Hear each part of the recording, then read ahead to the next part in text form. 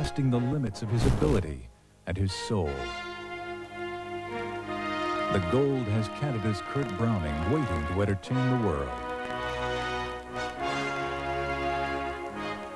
It is why Nancy Kerrigan is managing to fight on, to defy cruel fate. Twice golden, still the enchanting Ekaterina Witt is called again by a mesmerizing mystique, a prize without equal. From a Russian republic, the orphaned Oksana Baiul has found a purpose in the pursuit of an Olympic championship.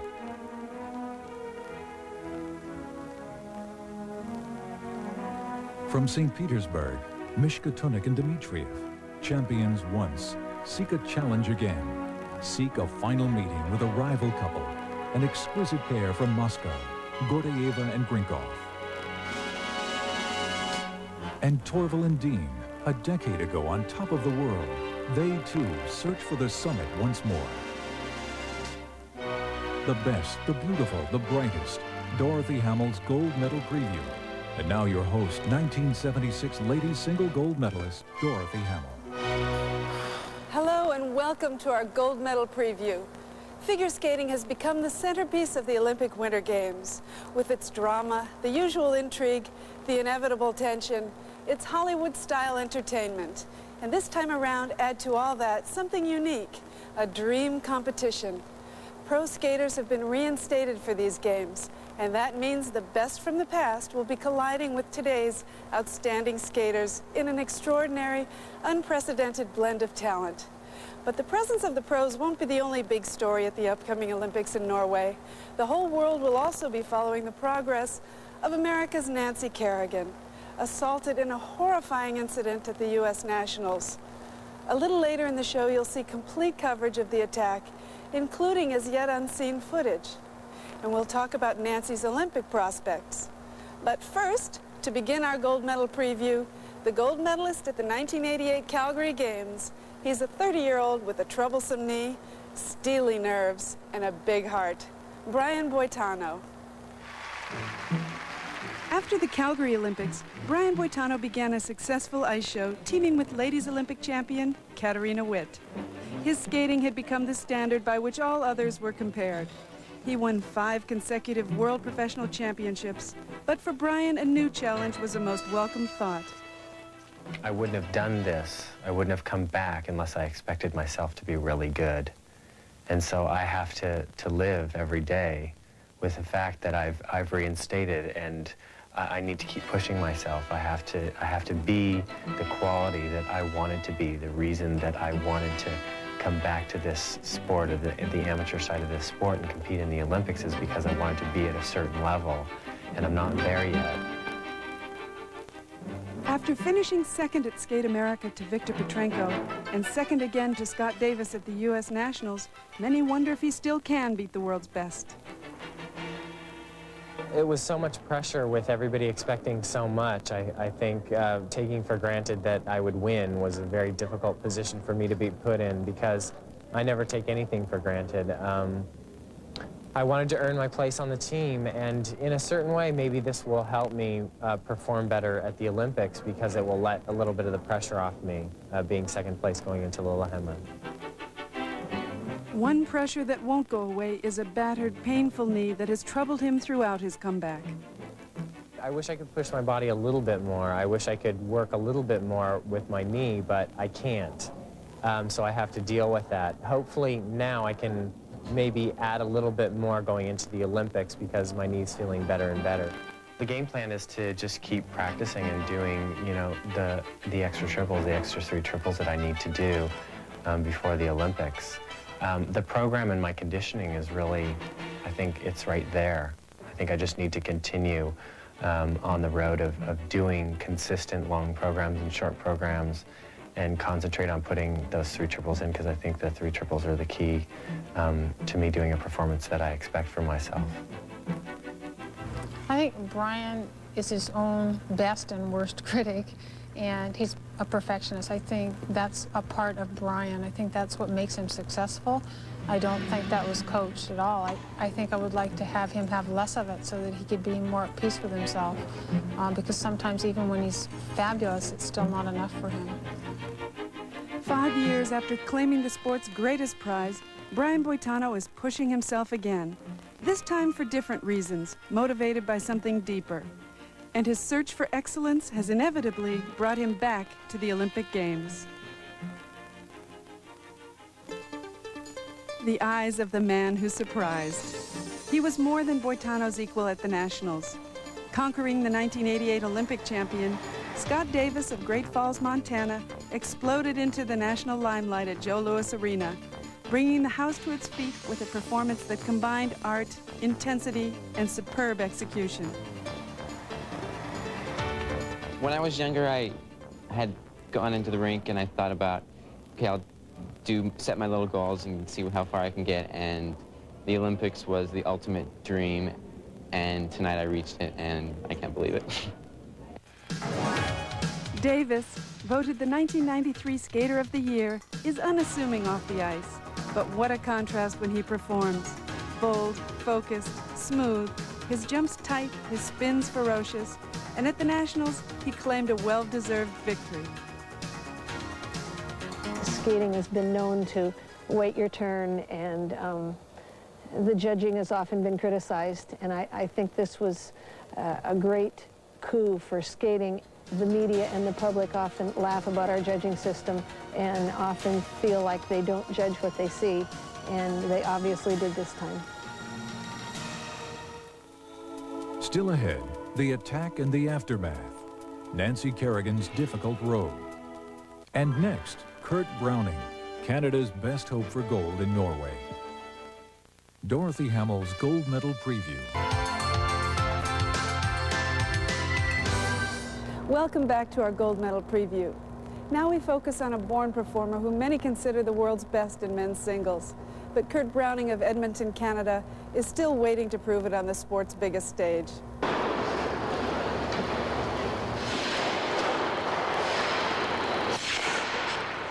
I used to live in Carolina. I used to play a lot of hockey, and I used to figure skate at the same time. It really bothered other guys.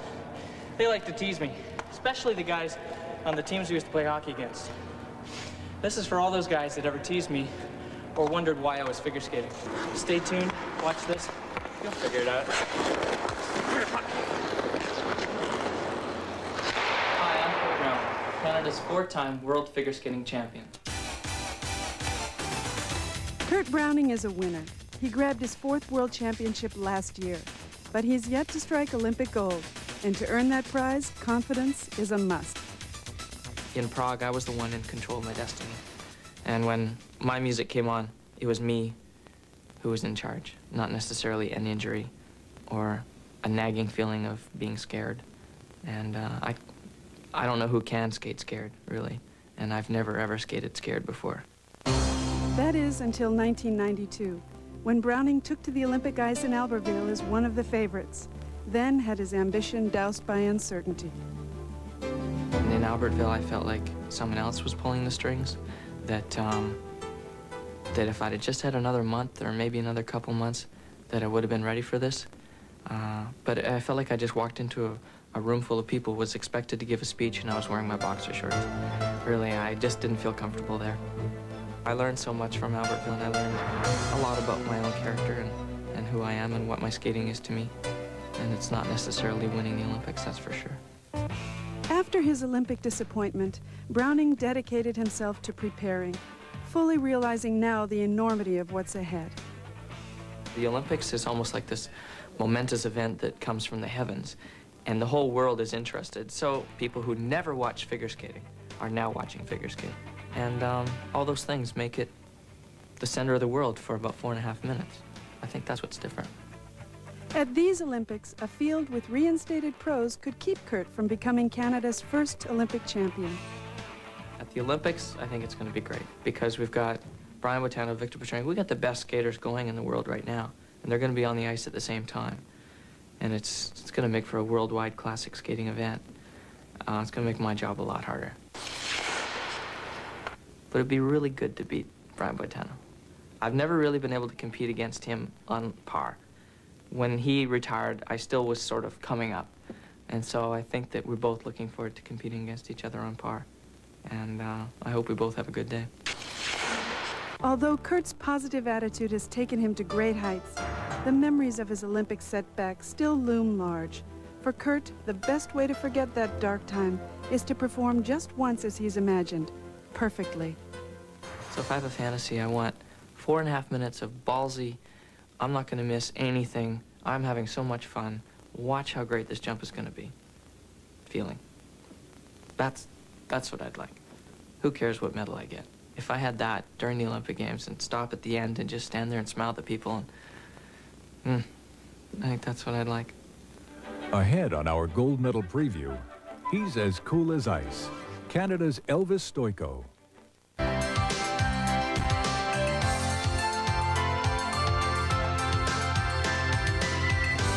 There are many in skating who'd like to see Kurt Browning unleash the performance of his life. And in Lillehammer, he'll probably need to skate almost perfectly considering the depth of talent expected on the Olympic ice.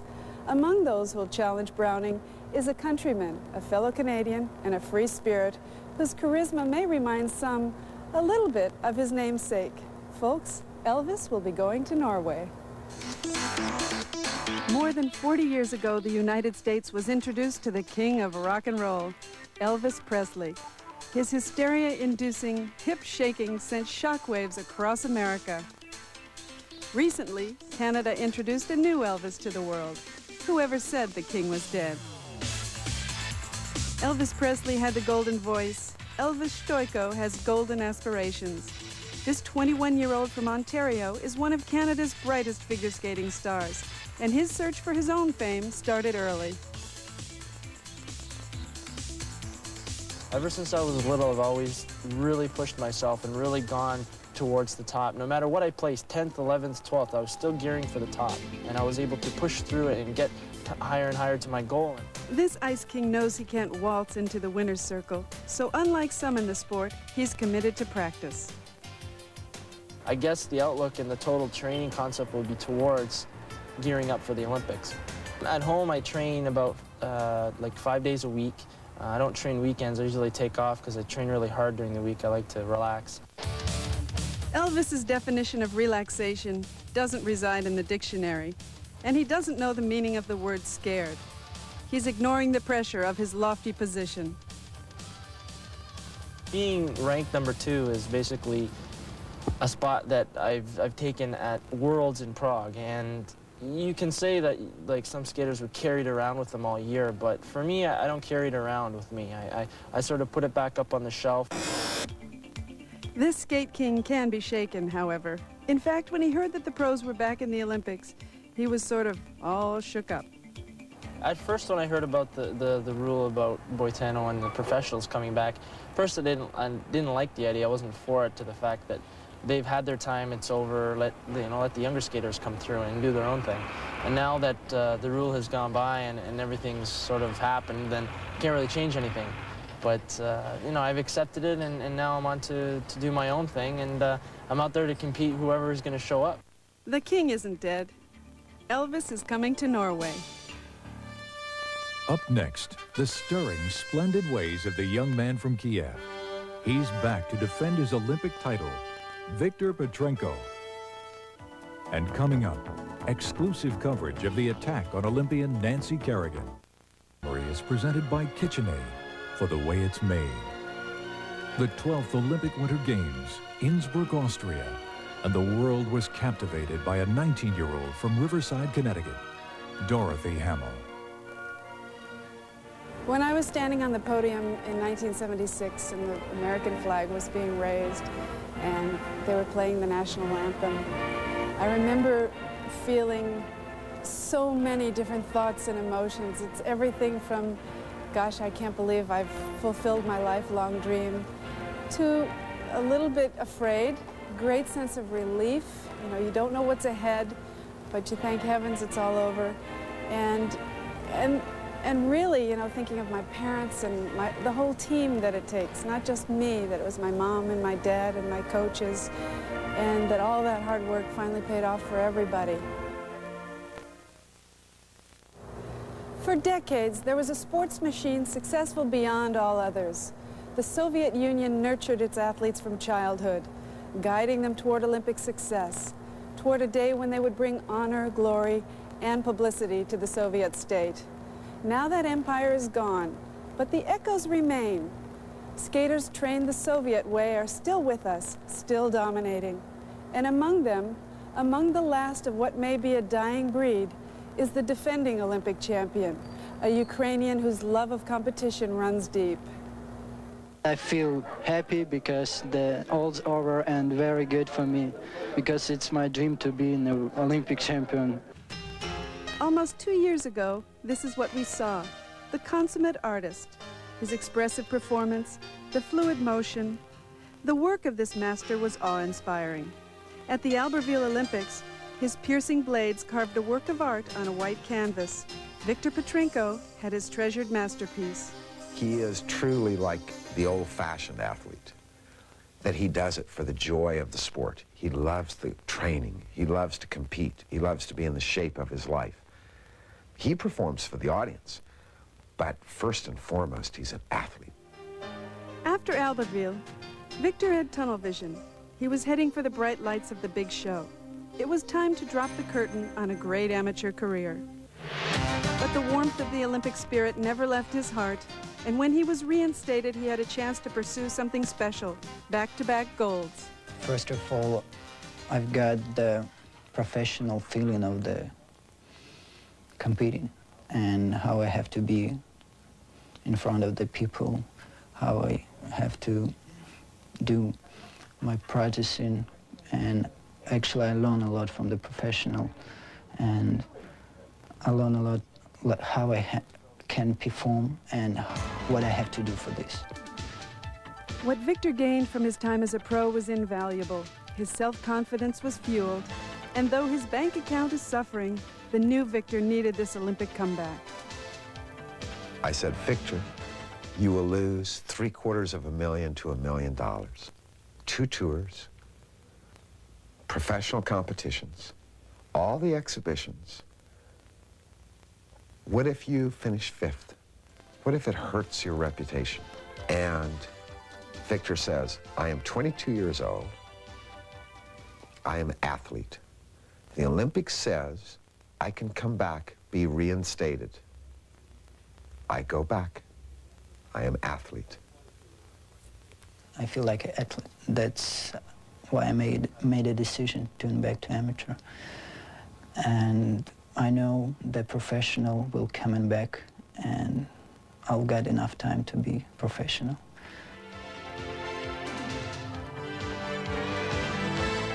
Next on our gold medal preview, the favorites in what should be the best Olympic pairs competition ever. When we return.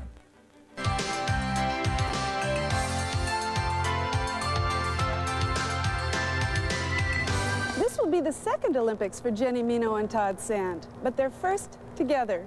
Each had a different partner at the 1992 Olympics in Albertville, France. Now, whether or not this new association produces a medal in Norway, you might say Meno and Sand have already shared something of value. They've learned that sport and romance can mix.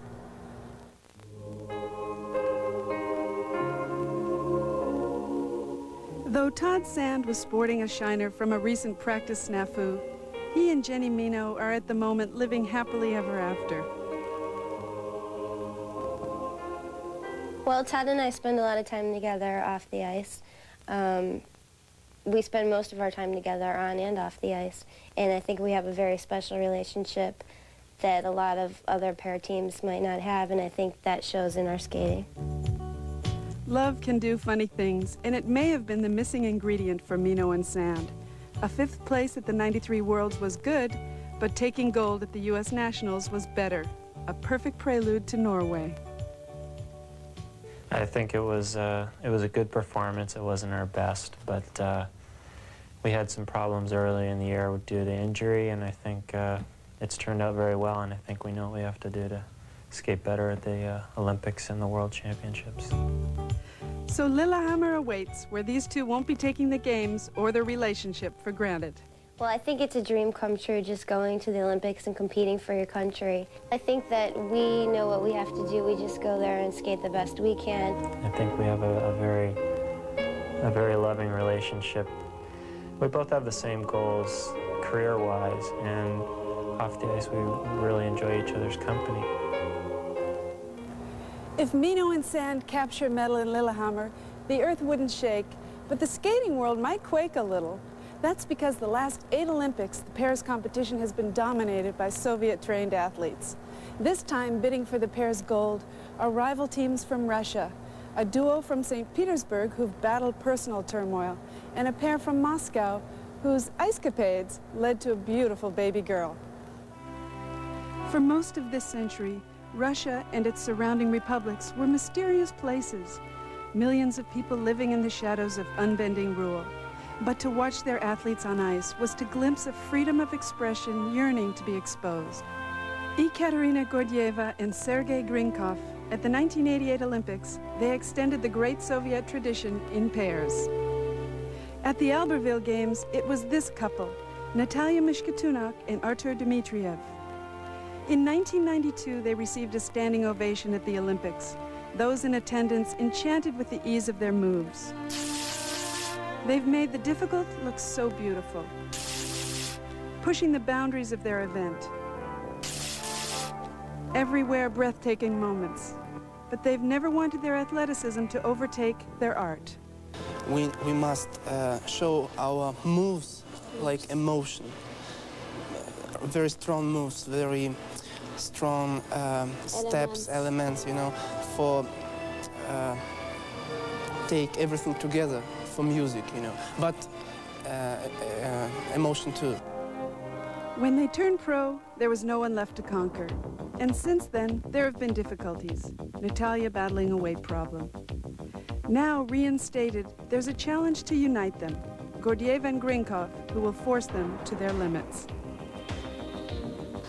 We saw and we think what we can do better than Gordeeva and Grinkov.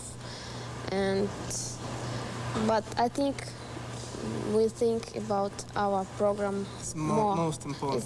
Yes, it's more important for us. Gordeeva and Grinkov have many admirers. Among them, Natalia and Artur's coach, Tamara Moscovina. Gordeeva and Grinkov are very dangerous competitors, rivals, as they look very beautiful. They skate very nicely, very easy, very light, very elegant, and she looks very beautiful. Gordeeva and Grinkov took their special appeal to pro competitions and continued their dominance, continued to perfect their routines. Although at the '88 Calgary Games, many said they were just about perfect. Now, 6 years later, they still have reasons to summon another Olympic effort. We decide that we're strong enough already and we can reinstate and try to skate in Olympic Games. Married since the '88 Olympics, there's a new arrival too, a baby girl, Daria. And it seems the proud father, Sergei, is thinking of a skating career for his daughter. Here, he and Daria practice a lift. She's beginning to walk and run around. And so every day is something different. She's getting bigger every day. So we're actually very happy, and we're very missing her when we're far from home. Even now in a new world, the old ways are still with us. Elegant Russians will duel again in the pairs. Contrasting styles, contrasting looks. The couple who mesh so well, a picture of balance and harmony, their love and passion so evident as they perform. They're part of an impressive winning tradition. Again, part of a pairs competition with another daring, dominant Russian couple. But this time, with the Soviet state gone, they're skating not as much for a nation as they are for themselves. That's not the end of the pair story, however. You see, the return of the highly regarded Russians from the pro ranks wasn't welcome news to a Canadian couple fresh off winning the 1993 World Championships. Meet Lloyd. Meet Isabelle. I think his strength is getting through everything.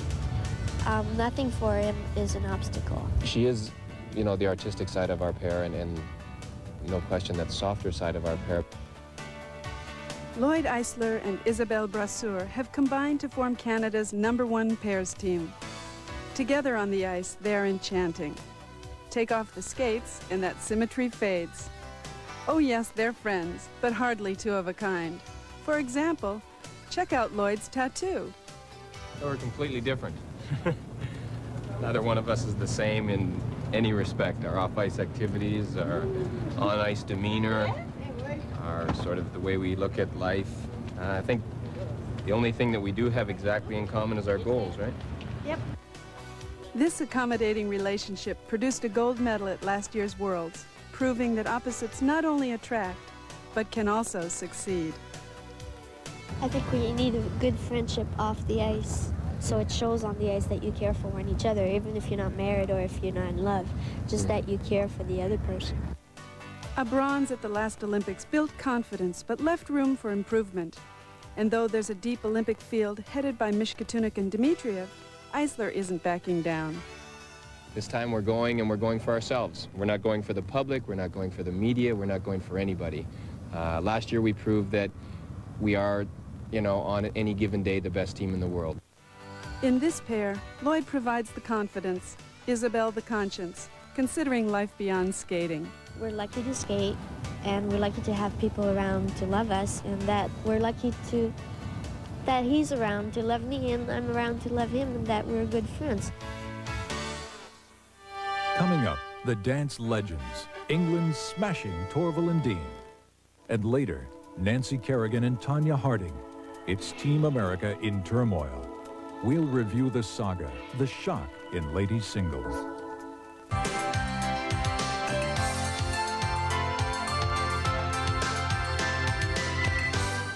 We welcome you back to our gold medal preview, a look at the 1994 Olympic figure skating competition. Just ahead, the nightmare that became real for Nancy Kerrigan and how it has affected her preparation for the upcoming Winter Games. But now let's talk for a moment about the dance competition. In Norway, the United States will be represented by one pair, the national champions Elisabeth Punselin and Jared Swallow, who incidentally were married in September. Now in Lillehammer, these newlyweds will find themselves in a loaded dance field full of medal contenders. A field that, in addition to several strong Russian entries, includes a legendary British pair back for an encore. And now let's watch Torvill and Dean's historic Olympic performance from the Sarajevo Games.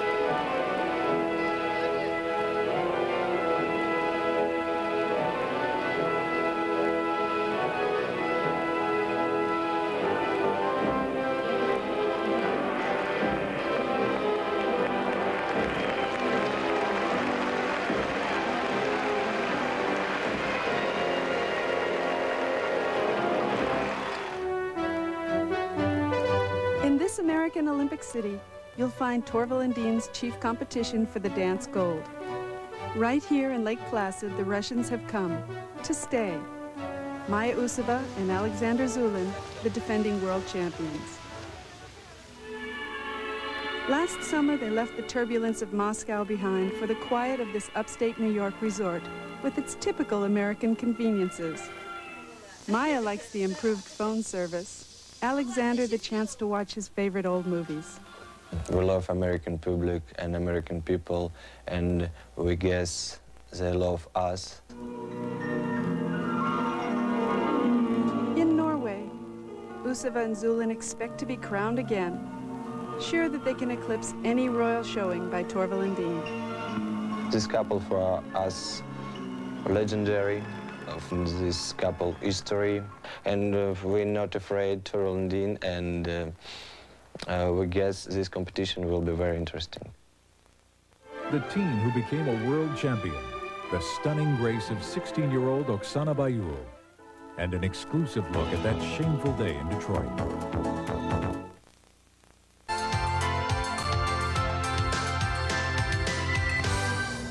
In the mid-'80s, the skating sensation was Germany's Ekaterina Witt, who won Olympic gold in '84 and '88.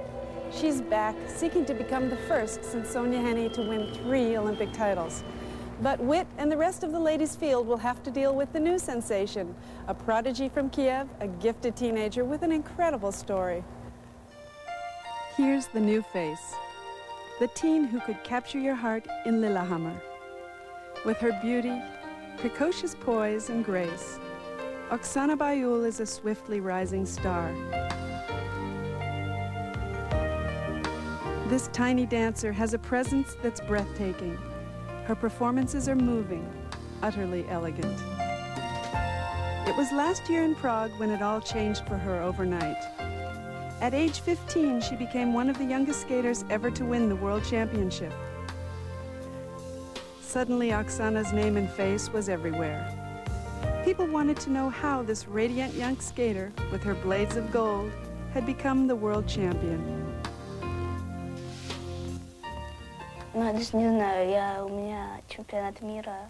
After my skate, I sat in the dressing room and my coach came flying in, and then my second coach kissed me and congratulated me. I didn't understand anything, and he said, "Oksana, you won." It was a shock to me.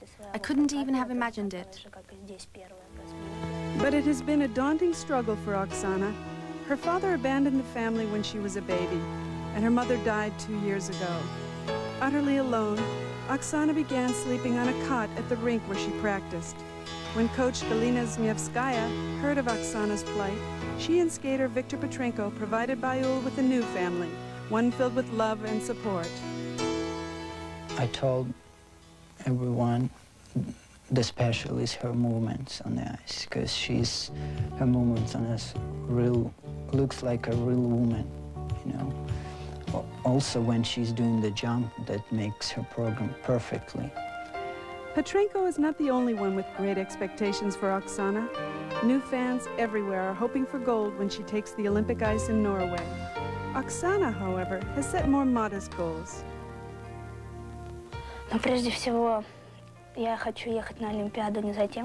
First of all, I do not want to go to the Olympics to win or to win some placement, but I want to go there to show my new program and to please the public.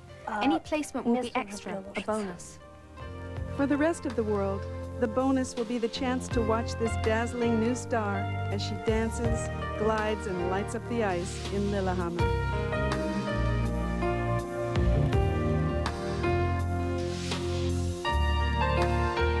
So young, so talented, we're left to wonder what great things are ahead for Oksana in this sport and in her life. Now, to watch Oksana Baiul is to see a skater with extraordinary grace, a skater with the instincts of a ballerina. But ladies figure skating has another side, an athletic side. And right now, the queen of the jumpers is a 20-year-old born in Nice, France. I like the figure skating very much because it's very completely. There is some artistic and some technical, and we can do the both together and mix it and to be very strong and soft at the same time. This is good. She's not like the others. A bit bigger, a bit stronger. Surya Bonaly likes to take chances. Her routine has been called gymnastics on ice, and in Lillehammer, she's ready to break some new ground. Ladies skating has never seen a quadruple jump completed in competition, and no French woman has ever landed the gold. Surya's mom still guides her career, but additional coaching help has refined her program. This year, she's traded in some of the athletics for artistry.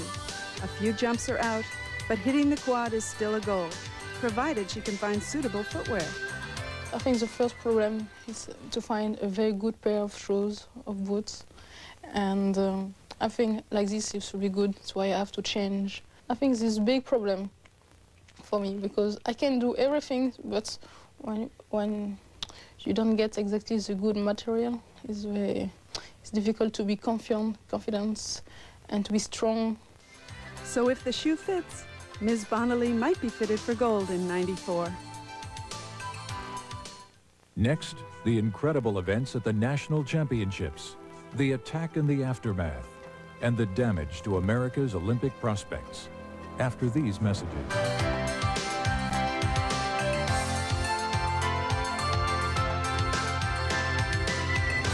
Her elegance and beauty has reminded some of a young Katharine Hepburn.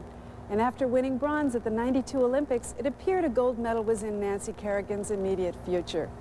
Then came the '93 World Championships, where she finished 5th. Suddenly there was doubt. This season, however, the old Nancy was back, and arriving at the U.S. Nationals, she was ready to make a statement to the skating community, but she never got the chance. Here's our Kevin Cusick. So when we came to Detroit, very much excited about the National Championships, the first practice we went to was Nancy Kerrigan's. We taped the practice, we shut off the camera, and while we did, a man with a club tried to take away Nancy's dream. It seemed to be a normal practice session for Nancy Kerrigan as she checked in with her coaches, Evie and Mary Scottfold.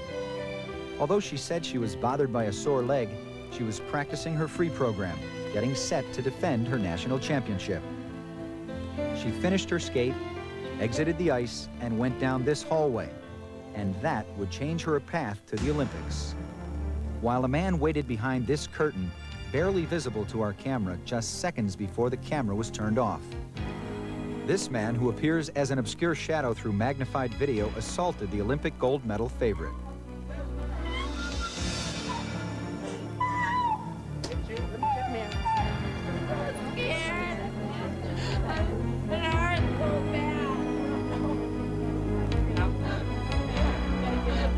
In an instant, the story at Nationals became not who won, but what happened to Nancy Kerrigan.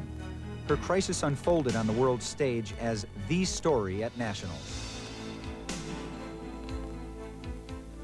Nancy Kerrigan will not be competing in the 1994 legs United States Figure Skating Championships.